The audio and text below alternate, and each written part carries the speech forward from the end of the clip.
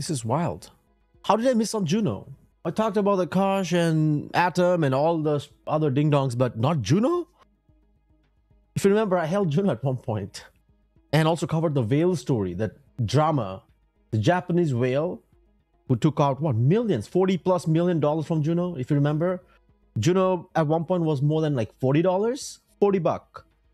Right now it's at 60 cents, which already 500x'd. No, hold on. 500% up in 24 hours. How is it even real? Who's pumping this?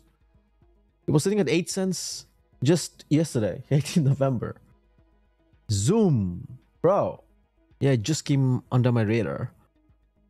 Osmo, Juno, Evmos, they're all on Osmosis decks. And that's one of the convenience of actually, playing in the Osmosis decks. If you have some stable coins or whatever, you can just trade. You don't have to go move money or funds around right now. Hence, I always said, you can always have some throwaway money. Listen, throwaway. And if you don't, just don't worry about it. Missed it, so what? It's all right. Yeah. I'm going to go in the corner and cry for a bit and then come back and be like, you know what? It's okay. It's all right. This native token of Juno chain, Juno is a completely community-owned and operated smart contract platform. Anything community-owned, meme token community-owned, sure, moons. Who cares community-owned, man? Rumors are circulating, Juno. What rumors? Why don't you guys just talk about rumors when everything is down? When it pumps, there's rumors, there's AI, there's crypto, there's all the things, right? All the positive news comes out then. With this Juno pump, or our last Juno Network history quiz prize would be worth $1,500 USD. Should we do one more? Yes. Keep doing and keep giving prizes so they can keep selling and take the price down again. Then I'll think about buying, honestly. Cost and Poison Workshop for Dummies. They're active. Fair enough. Important draft proposal. We need your input. I mentioned about the Veil drama because Juno has a lot of issues, man. Even past. It's too much drama. And everybody was just to milk each other. I'm not too sure how much I lost or won in Juno because back then, so many ad draws were coming out. Man, clueless. It was so much to keep up with on a daily basis. I was just totally involved. I was a total Ponzi pleb participant, all in. That was like my more than full-time gig, all right? I wasn't sleeping, I was trading. I was sleeping a little bit, but it was all in. I literally told my dad, that's it. This is all I'm going to do for the rest of my life. I made it. I'm a Ponzi farmer. And everything collapses. I'm like, dude, I spoke too early. Shouldn't have celebrated too early. Then you have Sheldon Ryan. Fighting on Cage Warriors Manchester, looking for sponsorship. Wait. Juno? Juno, are you sponsoring them so they can dump on us? What are you doing, Juno? Anyways, September, look at this here, all right? This is Juno Network, September 10th. September 5th, September 10th. And then they disappeared for quite some time. And then what happens? September 10th, reposted. November 7th, they just came in. Earlier this month. They did some draft proposal here. 10 million Juno delegation. I see. LPs, there you go. There you go. Makes sense now. I didn't even pay attention to this. And I'm setting up a bot basically because I told you I enjoy this. I get a kick out of this. But I do have a so-called day job reviewing products and I'm creating a product as well. So that's my thing. But yes, if you see opportunities, go for it, man. But I've mentioned this in my previous video. I will not just, pick it out of nowhere like my head or just because I analyzed. I will use the help of AI to whatever extent and let AI guide us.